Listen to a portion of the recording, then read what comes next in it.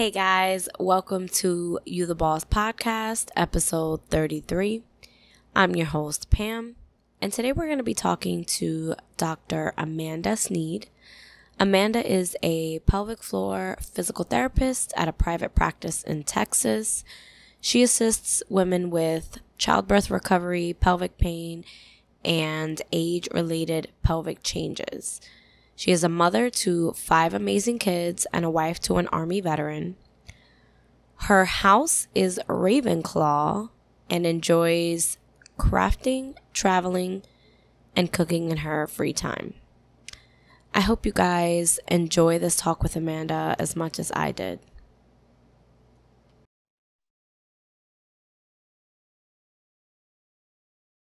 Hey Amanda, welcome to You the Boss. Hello, hello. Thank you for having me. I'm so excited that you are chatting with us today. So, here at You the Boss, we like to dive right in. So give us your name, kind of what you do. Yeah, so I am Dr. Amanda Sneed. I go by Amanda. I'm a pelvic floor physical therapist and owner and founder of Health and Healing Physical Therapy, which is a very small pelvic floor physical therapy practice located out in Texas. Woo, Texas. I have to come to Texas. It's on my list of places I want to visit. That's so cool. It is an it's interesting place. Yes, it is a very interesting place. I couldn't agree more with you there. So, how did we get here? How did you get into your profession, what you're doing?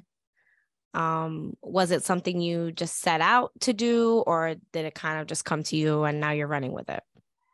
Yeah, so I think it helps if I clarify what it is that I do as a pelvic floor physical therapist. So basically, it is a subspecialty of physical therapy. So I am a licensed physical therapist, and I specialize in a group of muscles called the pelvic floor. Which is basically at the base of the pelvis. And these muscles have a lot of roles with our bladder health, our reproductive health, and our bowel health and sexual health as well. So when these muscles are having problems or not working right, I typically see patients with issues somewhere in those areas. So that's kind of like what I do. And I kind of first heard about this actually in physical therapy school. It was kind of like a 5-minute slide on like, hey, this is a thing. But then towards the end of PT school, I ended up getting pregnant with my first baby. And so really like experiencing some things, particularly for me, my bladder was so leaky with pregnancy. And I remember like telling my OBGYN, like, this is happening to me. My back is killing me. And it was just so normalized. Like, yeah, you're pregnant. What did you happen? So I had kind of, remembered my like 2-minute slide or whatever in school and like kind of sought some help since I had already had that awareness and was just helped so much. Like I could not believe like there was such easy solutions for the problems that I was having. And it's like nobody had heard about this. Like, what is pelvic floor therapy? To this day, 99% of people I meet do not know or have ever heard of it. But it just helped me so much. And so I'm like, I've got to be here. I've got to do this. And that's kind of where it all started, was just getting that help myself and seeing, what a difference it made for me. Wow, so I want to say that I am half part of that 99% who don't know about what you do, because I've only recently started hearing about it over the last, I'm going to say year. And I think your social media presence has kind of like put me in that, that quote unquote algorithm, because I started to, how it'll be like, oh, are you feeling this? Are you thinking about this? And it's so common, especially amongst women, where it's like, oh yeah, ever since I had kids, like I can't hold my pee when I go to the bathroom or like before I go. And I'm like, yeah, like I have a friend of mine who she just had her second baby, but after she gave birth to her first, she was like, oh yeah, I mean, but I couldn't hold my pee before I had my daughter. And I was like, you don't think that's Yeah. something? Like you're in your early 30s. Well, what do you mean? Like that's not, you haven't had any kind of health condition that would cause you to be this way. Like we just kind of accept it. Like, oh yeah, when I laugh, I go to the bathroom sometimes. And I'm like, what? Yes. So That's absolutely, yeah. I think That's it's, like, sorry, go ahead. it's okay. I think it's great that you've taken this, I guess you could say, self lesson and made it to something to educate and help other people. I think that's amazing. Yeah. Yeah, it's so normalized for all of us. You know, we hear it from our medical providers that we put our trust in to give us help, and we hear it Mm-hmm. from friends. You know, so many of my friends would normalize it for me, like, it's okay, girl, that happens to everybody. Just put on a pad or whatever. We hear it from our family members, like, you know, moms or aunts are like, yeah, that's happened to me. And so it's so normalized in our society that it's hard to even plant that seed of questioning if that reality is normal. Um, but it's just goes to show, like, women's healthcare in the US, I feel like, is so underserved. Like, we are miles behind where we should be, especially if you compare it to like men's health. There's Oh so yeah. much that we're uncovering. Like, for example, we didn't even fully understand the clitoris. Like, we didn't fully discover the clitoris until 1998, which still like blows my mind because it's like a major sex organ for women, and we have so many clinicians out there that were not trained in doing surgeries without knowing the full anatomy of the female body. And so it's like I just sink my teeth into this now because I just get so fired up, um, working in these communities that are underserved. I think you made such a valid point there. And I do just want to say, like, you always hear the joke that, like, half of the time men can't find the clitoris. And it's like, if half of the time that's happening, then how does a doctor who goes to med school to learn the anatomy of the human body, how are they going to find it? And I didn't know that it was in 1998 that we made some kind of whatever the leap was. I can't it's funny, but it's not funny because you're right. It's so underserved. Like, we are literally, we bring life into the world. Like, until we fully figure out how to do this in labs and whatever, our bodies are literally the vessel. Like, I can't put it in any other form of saying Mm-hmm. we get pregnant, we give birth, that I know of, you give birth one of two ways. And one of those ways is if you have a C-section, and the other way is your vaginal birth. So it's like, Mm-hmm. how did we not? Now I have a question. This is one question leading to another, but I have so many questions. I do want to ask, what is the common patient that you see? Is it someone who has already had a few kids, someone who just had a kid for the first time? Like, what does that look like as far as the journey that you see and the different patients that you see on a day-to-day? Yeah, I would say the most common patient that I have is usually late 30s. Like, I've had my babies, they're getting a little older, and I kind of hoped that this issue I'm experiencing would go away by now, but kind of starting to see the symptoms get worse and really questioning, like, what are the next few decades going to be for me? So really, usually there's that fear of like, what's happening to my body? Is this going to get worse? Mm-hmm. Because of course, when we go to our OBGYN, it's kind of like, we're going to watch and see. And when things get bad enough, I will figure out a surgery to offer or medication to put you on. the general consensus I'm getting from the community is that it's not feeling cared enough. There's not enough guidance there. Like, I don't want to just pee my pants and then get a bladder surgery. I'd like to be as proactive as possible. So that's probably typically what I see the most. My practice specifically, and pelvic health in general is such a large spectrum, seeing anywhere from, pediatric pelvic floor therapy where we have kids that are wetting the bed or kids that are severely constipated to, postmenopausal patients that are really dealing with, what does that hormone change do to our pelvic floors and normalizing sexual health there.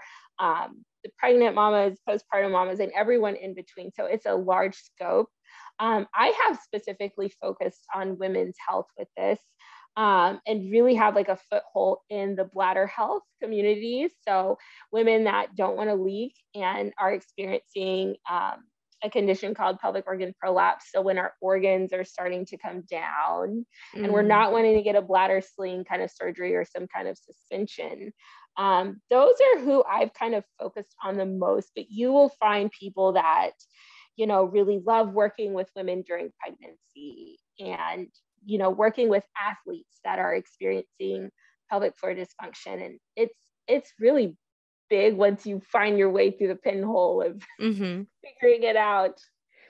I'm thinking of like so many different things. Like my mind is, if you can imagine like a pinball machine, and like it's like bing, bing, bing. Like my brain is like all over the place because I know so many people. I know a lot of moms, but I know a lot of women who haven't had children that have different issues or things that we don't talk about. And this is something that I want to ask you, because I'm sure you've experienced this, but how often do you hear the conversation, whether it's at work or even outside,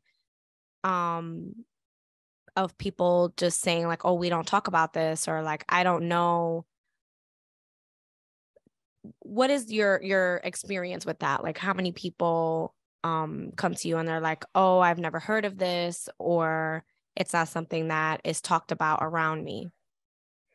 Yeah, that's huge. And actually, I think one of the hardest parts of being in the profession is that a lot of it is such a sensitive nature. And, in US culture, we are quite conservative and reserved when we talk about the health of our genitals, because that's like a lot of what pelvic floor therapy deals with. And so, I mean, there is a large group of women that just will never even be treated for this because the comfort does not exist with them to even be able to have a voice to say that I am struggling with this. There's some interesting like surveys out there too, where we're finding that providers are not even comfortable with having these conversations. We don't really routinely see like a primary care provider asking someone, hey, do you pee on yourself on accident? How is your sex life? Are you able to have an orgasm? People are not being routinely asked these questions. So by the people who should be in those spaces and be able to start gathering that wellness info. So it's so unheard of. It seems like you're the only person in the world experiencing it, but the statistics on women that experience pelvic floor dysfunction is like staggering. It's like 60% of women will at some time in their life be incontinent. And that's like more than half of us. So, I mean, people have it, but you're not seeing commercials for it. It's been very challenging to promote it on social media because, we do have to make sure that the content is appropriate, considering audiences are in mind that we may not have control of.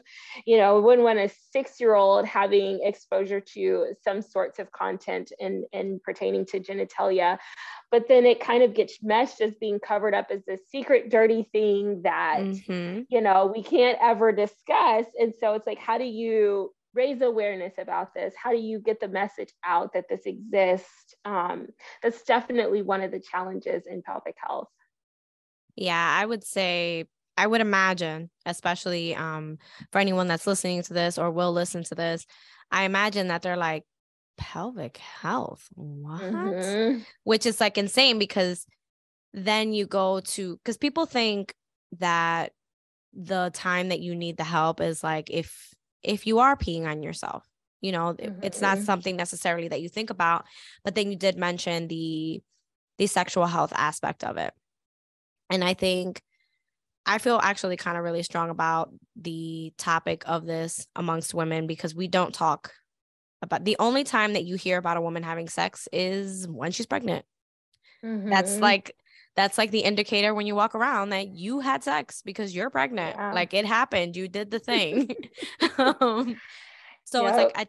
I think that's the only out loud conversation. And even amongst different women in my own life, where maybe they do feel uncomfortable, maybe, and a lot of that stems right from, we have been taught that this is this dirty little secret, right?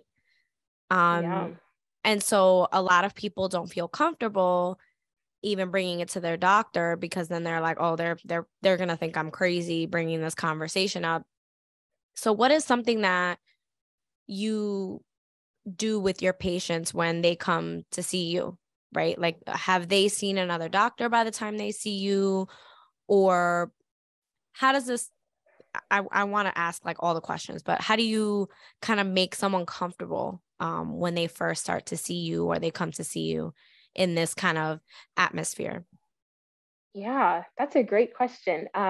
Unfortunately, the majority of women, probably 90% of them, vast majority, have seen multiple providers for the issue that they're having. I am usually like a last ditch hope.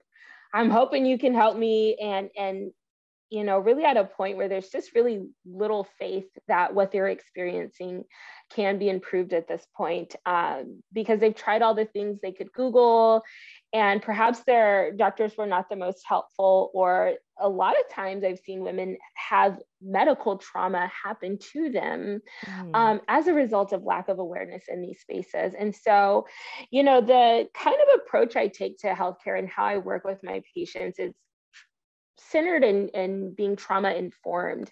And so realizing that the average woman that comes in, the majority of women that come in, have experienced trauma in some shape.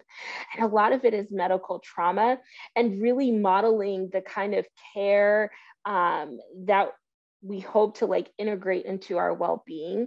So setting really clear boundaries about what expectations are, how things should be happening, communicating very clearly, and making sure that both parties are on the same page, but then also having the kind of our backup plans of, hey, what do we do when one of us is uncomfortable? Do we need to just stop? Do we need to pause and take a break? Kind of walking people through that model of care so that they can go ahead and model that in their own relationships, either with a significant other or other medical providers, and really setting that standard. Because, I mean, sexual health is something that is a whole topic we could dive into, Mm-hmm. but really seeing that lack of awareness of like, how do we initiate conversations around sex? Like, what does that even look like? What is the aftercare of that? So another question we don't have, like when you leave your appointment and someone has examined a very private and personal part of you, how do you make sure you're okay? How do we Mm-hmm. check for that? Just like when you are having an encounter with a partner or another provider, how do you end that and be okay and move on from it? So that's kind of my approach, how I walk through with my patients, and it looks so different whether I have, a CrossFit athlete who just wants to do box jumps without peeing, or if I have like a 20-year-old that just got married and she can't consummate her marriage because there nothing can go in, there's too much pain. So it looks so different, but still just modeling that care of like, how do we set boundaries for ourselves? I think that's so powerful what you just said, because I've in the last 10 years, I found myself first of all, going only to female doctors, because who's gonna tell me, or who am I gonna at least relate a little bit to more than someone who is also female? But also the conversation of going to a medical provider and feeling that comfortability. I think we forget that as doctors, we work together, not so much like you're the doctor and I'm the patient, right? Like I'm coming to you because I need help and you're in a position to help me. And so I used to feel like going to the doctor was like, all right, I gotta like, make sure I'm my P's and Q's here because I'm going to the doctor and I don't want them to see, or I don't want them to know that like I didn't have as many vegetables this year or whatever, like that kind of conversation. Mm-hmm. And it's really like, no, you're going to the doctor because you want to make sure you're healthy, but also if you're not, you want someone who's going to know, or at least be in the position to help you to know that you can be comfortable and also we can find help for you. And I think it's so powerful to kind of take our generation and restructure that mentality of going to the doctor, because I mean, I don't know that you've felt this way, but I have, where I'm like, they just want to make money off of me. Like they just want to get paid. They want to make and they have to, like doctors got to make money. Everyone has to make money, but I got to go to this visit and they're going to see me for 2 minutes and then send me on my way and I'm not going to feel any better. So I think it's so powerful that you're in this very unique space, but you're also like, yeah, I think we should tailor this to be comfortable to whatever comfortable means to everyone, because we don't think about it until it's you, right? You don't think about kind of what's going on until it's totally affecting you. So on behalf of your current, past, and future patients, that is awesome what you're doing as far as making sure everyone is comfortable. Thank you. So what is something that you would want coming into the space that you would have wanted to maybe know, or you want someone else to know, whether I'm going to say as a patient, but also on the medical side, because we did touch a little bit on really kind of how underserved this part of the medical community is in this country. What is something that you would want to maybe have told yourself or tell your future patients so that they can, whether it is begin the journey or feel comfortable where they are, just like on an overall level? Yeah. I think one of the biggest things is continuing to have the energy to find the provider that's right for you. And that is really something big to ask of people, because we do have the expectation of like, hey, you have the credentials, you have the licensing, the board certifications, whatever. I should be able to just show up and you take care of me. But I think the biggest thing I've learned over time is like the providers are still just human beings. Like they can have all the credentials in the world, they can be very book smart, but they're still very subject to their own internal biases. And so sometimes it's just not a fit. So being able to keep up that hope of finding the person that's right for you, asking the questions, and having the confidence to leave when you're not getting results, or when you're no longer comfortable, or when you feel like you said, like they're just trying to make money off of me, which unfortunately is a big experience in our healthcare system. It's so challenging to navigate. And, having navigated that as a patient myself, but then also as an employee working for healthcare companies, and then having kind of my own healthcare company. I mean, it is dense and it is so thick to navigate. There's so many layers to this. But keeping up that hope of finding like your person is out there. And that's kind of one of the cool things about practicing as an individual in the times that we are now, where you can kind of put your presence out there. Like, this is who I am as a human being. And yes, I happen to be able to take care of you as well, to kind of help people really be able to connect to who they need to be seen by. So just keeping that up, because there are some amazing providers out there that are just really rocking the world and coming up with some great stuff. And then we have the providers that are not so good in these spaces, that are kind of just ruining it and making it feel hopeless, but it's just a human being. And there's so many people out there. I think that's really so true, right? Because I can kind of compare it to, is that Sorry, a little baby? It's okay. my 2-year-old who I'm actually surprised my cat hasn't come to, hello. Hi. Hi. Hi. Okay, go ask your dad and close my door. I guess get used to little ones walking into our conversations. So I don't have children yet. But I have 2 cats, and my boy cat makes very frequent appearances on the podcast. Everyone knows him as Benji, and he will let me prepare for an episode, and it's his world. We just live in it. So that's why I was like, oh, it's okay. Hi. I love it.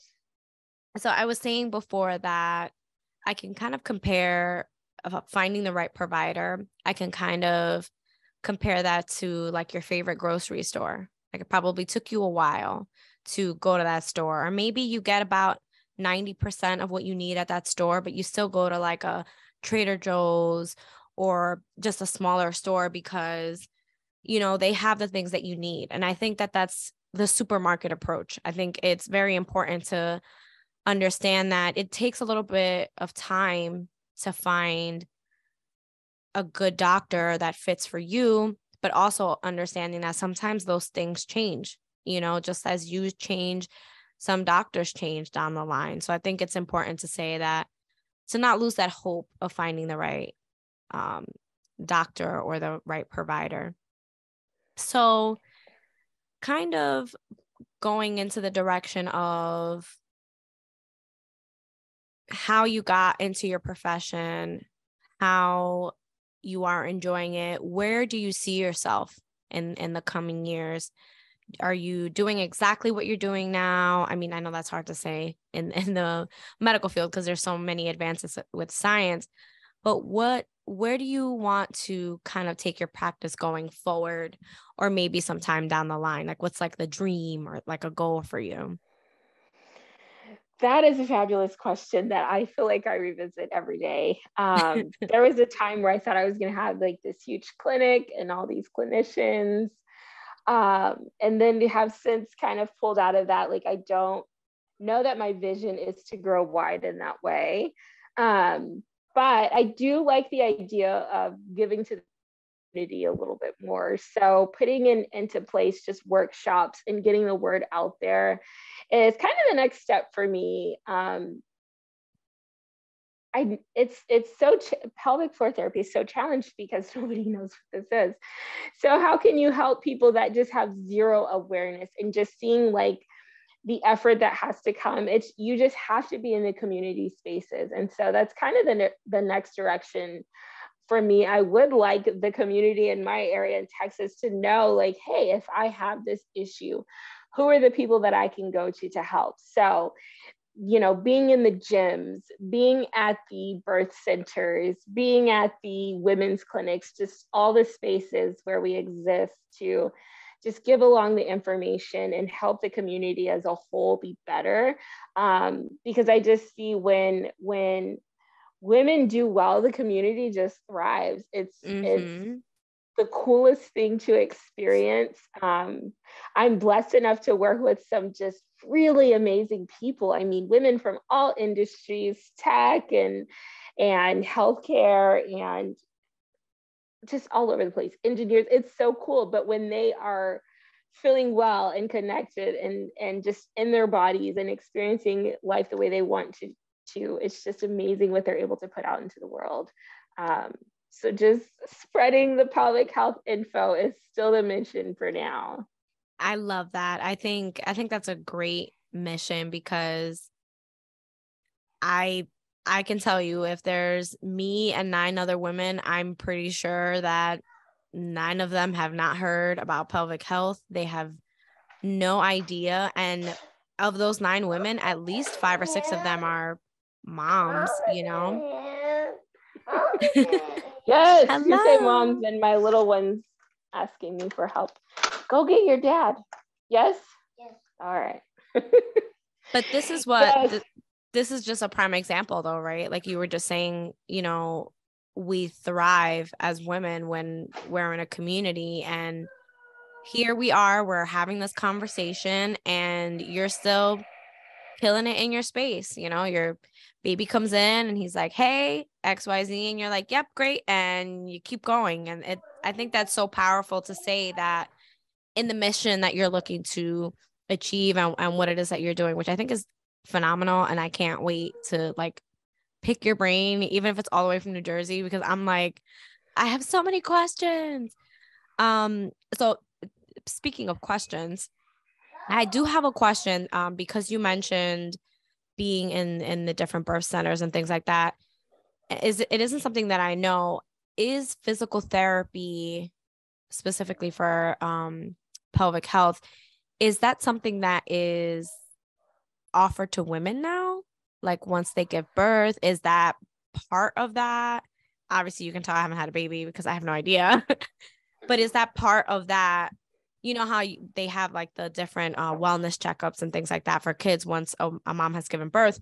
Is that part of the mom's care now, or is it even offered, or is it just like an elective?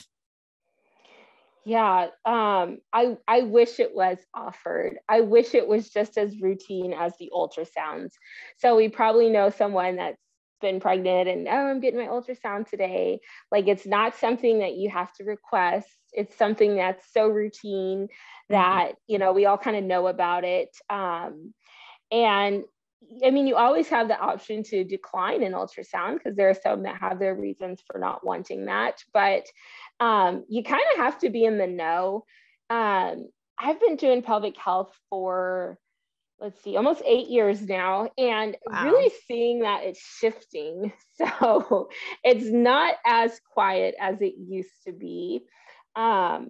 There are some spaces that do refer, but I can say, just as an example, in 2020, the beginning of 2023, there's a local hospital that's less than a mile from my practice. And there are 12 OBGYNs that office there. And two of the 12 will refer out to pelvic floor therapy. I don't usually get referrals from any of the other ones. And even still, it's something that was prompted by the patient. So when they come in, they're like, yeah, we've tried this, this, and this. And I asked her if I could come see you, kind of a referral. Wow. Yes, and we look at other countries. I think France is the biggest example right now, where it's just standard of care. You don't have to ask for it. It's just presented to you. You know that, during pregnancy it's offered, and after you have your baby, there's going to be a physical therapist showing you how to get the stroller in the car, how to stretch your back after you breastfeed. It's just standard care. Everybody gets it. I know they have a lot more social funding for it. So it doesn't have as many barriers as it does here in the US. But yeah, there are some women in other countries that don't have to ask for it. But here, I mean, it's not super common that providers even fully understand what pelvic floor therapy's role is, especially when we don't even know what the clitoris is yet. Oh man, I'm still like blown away at that, because you would think that would have been one of the first, at least dissected or something, like to figure it out, but whatever, that's probably a topic within itself. Wow. So again, I know in the last like 2 or 3 months, I know 2 women in my life that have given birth, both to their second child. And I'm very interested actually, and I'll get back to you on this, to ask them if they've been presented to this, if it's something they're aware of, that kind of a conversation, because I haven't heard them say anything about it, but I also have never really heard anyone that I know presently that has had a baby or is in the process of having a baby that has had this conversation. So it is very interesting to to know how different we are from other countries. Yeah. I think we'll get there eventually. I think that physical therapy has the luxury of time with patients because, like you said earlier, it's like a 2-minute visit in the office, out the office, and I had to wait, 45 minutes before y'all even called me back. And it was the medical tech that was with me taking my blood pressure half the time. And yeah, physical therapy really usually has the luxury of time with patients to really hear these stories that there typically isn't space and time for. So I think it's going to get there. I think the physicians that are able to really utilize it as part of like a comprehensive plan for a patient start to really lean into it, because it's like, you know what, I'm going to tell you these foods are harming for you, but then let's set you up with a support system to check in like, hey, so why are you still drinking Diet Cokes every day when you're leaking? Like, okay, you're stressed. Let's talk about, really being able to not just doctor at people, but hear their stories and get them the care that you need.